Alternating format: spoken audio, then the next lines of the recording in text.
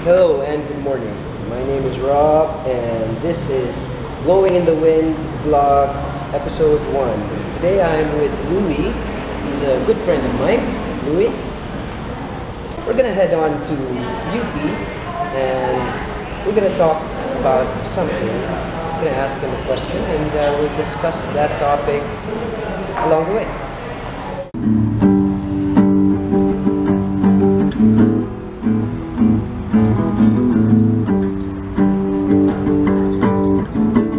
Now in UP and we're just gonna pick a spot. So we're now here seated in a somewhat comfortable position with our bare feet on the grass, and We are here in Woodstock, 1969. we're back in 1969 in Woodstock, the Yasgur's farm. So Louie, my question to you is, do you believe that aging generally has something to do with your taste in music? Do you think that as you grow older, your taste in music or maybe film or in arts generally, does it change over time? Say for example, if I was in my 20s, I would definitely relate to Pearl Jam even on their latest album. But when you're, say, maybe in your 30s, it's not something that you think is applicable to you anymore, so you don't enjoy it as much as you would have if you were in your 20s. So I think it's a case-to-case basis. It doesn't necessarily depend on the age of the person, but on the mindset of the person. Okay. Let's just take the best example I can get myself. It wasn't in my 20s that I related to Pearl Jam, but during my teenage years. And that's because of the lyrics of the songs. Let's say Jeremy. So I was just able to relate with the angst, with the alienation that was being embodied in the songs of Pearl Jam. But 10 years after, I can still relate to those songs. The angst, the alienation wasn't really, they weren't suppressed. They are still present every time. But when I hear those songs, it just gets amplified. Those songs help me remove the covers of the superficial things. You see the real thing, the wounds beneath. It's like something like catharsis. Okay. It helps you release the what has been building up inside you. Okay. But it has nothing to do with aging, I suppose, because Do you feel that when you listen to, like, say for example, let's be specific. When you listen to Jeremy now, like you're kind of older than before, do you still relate to the lyrics, or do you think that maybe it's just nostalgia? Because what you felt before was really that visceral, and now it just comes back to you, and it's like looking at an old photograph of of a vacation that you enjoyed before, or of a girl that you were in love with before. Would you say that it still affects you that way, or is it just nostalgia? I don't think it's nostalgia. I think it's the same feeling that I felt when I first heard Jeremy. Maybe I'm not as alienated as before, but when I hear those songs, Jeremy, Why Go, Even Flow, I think nothing has really changed in terms of my alienation or angst. I could still relate to the lyrics the same way as I did when I was 15 or 16. It's not nostalgia. Okay. When I hear those songs, I'm not indifferent, or it's not just background music for me. don't think it's elation necessarily, but you feel glad because someone is singing about your life. Sure. Something like it's still the soundtrack of your life. It feels like the soundtrack of your life, and a whole album feels like the soundtrack of your life. And years later, they come up with, let's say, Backspacer, and you can still relate to the lyrics. It's as if the musicians behind it, behind the album, knows the background story of your life. So I feel amazed by that. That some people, some group of very talented musicians aren't just singing about their lifestyle, but singing about your situation. That feels magical to me. It's different from, let's say, those pop songs you hear on the radio, because those songs take you back to a certain place at a certain time. Bookmarks in your life. Yeah. Right? Yeah. With Pearl Jam, it's not the same. Soundgarden, or when you hear Nirvana, it doesn't bring me back to my childhood days. Although it reminds me of those days where I was very alienated. It evokes visions of my old room in college. In short, they're still very much relatable for you. Very much relatable, even their new materials and new songs. I see. For example, Lightning Bolt.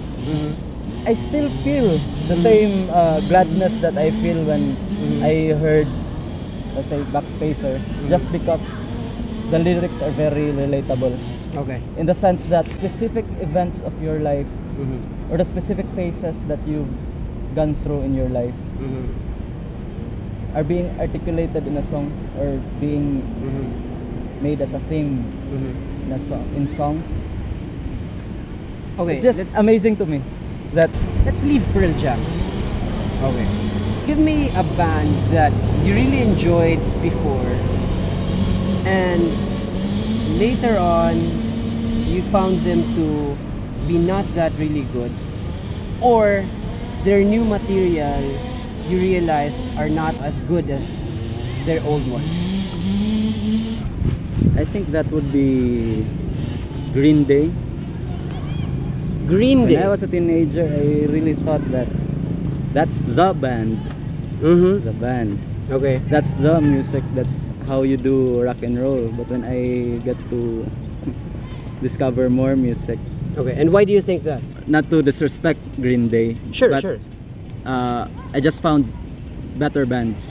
Okay. Better bands. Going back to my question, does age affect your taste in music? Now, when I say age, it doesn't necessarily mean your age as in the number, but you know, the experiences in life, you know, the realizations that you go through. You're saying that before you thought Green Day was the shit, right? But then you realize that no, this can be a lot better. But just to clarify, Sure. I like the later stuff of Green Day. Like, Okay. for example, American Idiot, the whole album, I liked it. But the current stuff, the music they do now, it doesn't hook me. So Green Day. Yeah. Okay, that's one, right? Okay, Green Day. You Can I specify another band? Sure. Another band. Give me one. U2. Okay. I haven't heard their New stuff. new stuff though, but I think their best stuff was over a decade ago. They were still really good at their early 2000s outings. Yeah. How to dismantle and all that you can't leave behind. But after that, it was all down the drain. So that's what I'm saying. That you know, maybe some rock stars feel that they have to rock out still, even if they don't have that capacity anymore, to the point that they're posing. I'm not sure about that one. Maybe it appears that way, or maybe there's Kurt Cobain once called Neil Young. He called Neil Young on the phone, and he I thought you called. he was very much afraid that he's not keeping it real. Mhm. That's, I Because think, Kurt was months full before. full of contradictions. So I don't think it depends on the age because Yeah. for one there are other factors like how does the new material Way. again compared to the older ones. I think it's just coincidence that I am older now, and this also the time that Green Day comes up with not so good stuff. I feel bad talking about Green Day this way. No, that's okay. The reason why I asked you is because I feel that I've somehow disconnected myself from my favorite bands with their, current outings. I can say that with Pearl Jam, with U2, even Green Day, and many other bands. Yeah, that What about actually Radiohead? Incubus. Radiohead. Radiohead, that's different. I think Radiohead is the most genuine musicians of our time because they don't go with the flow. They don't come out with music that's popular. They're innovative. It's not like they don't get influenced by other bands because they get influenced by lots of musicians, but very obscure musicians. They get influenced by them, but they keep making music that's theirs. No one else can get their style. No one can ever compare to Radiohead. And Soundgarden. And Soundgarden. I wouldn't disagree with that. So that's the way I feel, that I got alienated by the late albums of my beloved bands in the 90s and 2000s. So maybe it's with my state of mind because I keep making music that I want to evolve and I want to be different from my past outings. And that's why when I listen to, their new outings, I feel that why don't they evolve? Because I want to evolve. The usual mentality of man. You want everyone else to be just like you. I try to avoid that. So you want Pearl Jam to evolve? I want them to experiment more, to go into a different area, a different sonic landscape. Yeah. But I think Backspacer, Lightning Bolt, even Avocado, it's a sort of evolution. Sure, they're evolution, the but old stuff. they're not really that big of a change. I mean, it's just in the same pool. How about Sirens? It's still hard rock, man. Yeah, it's still hard rock. What I'm saying is, in the 80s, U2 were a band of like organic stuff, right? Organic sounds. And then they come up with fucking Actung Baby, right? And then Zuropa, and then Pop, right? They really jumped. They had that huge leap. Radiohead, from what? OK Computer, from the Benz to OK Computer, and then from OK Computer to Kid A. The jump from one pool to another, that's really huge.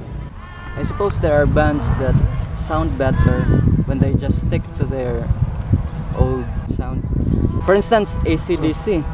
You can't expect them to jump from their box to another. It would be hard rock all the way. Follow-up question. Do you prefer bands that evolve or the ones that stick to their original The sound? ones that stick to their sound. The ones who have the integrity like that of a rock. So it relates to the genre that they play. Hard rock. It doesn't erode. It doesn't change color as easily as a bubblegum does. Everything evolves, man. Yeah. Nature, Yeah. man, But evolution is times very change. slow.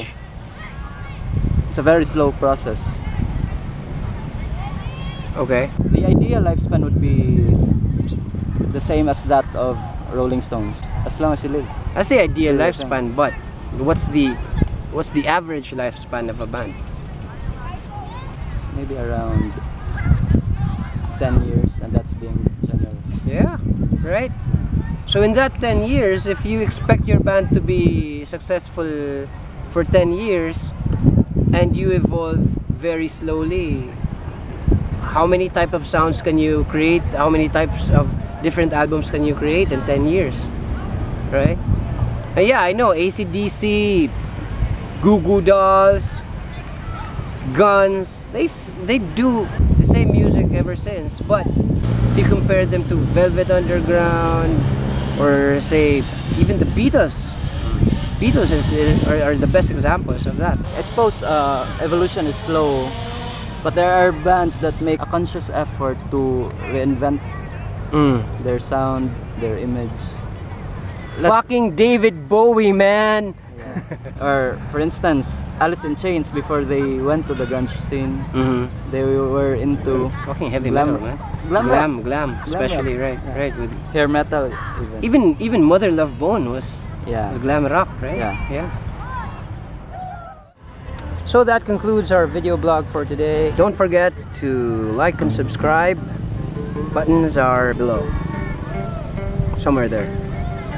This is Rob again for Blowing in the Wind episode 1 with Louie.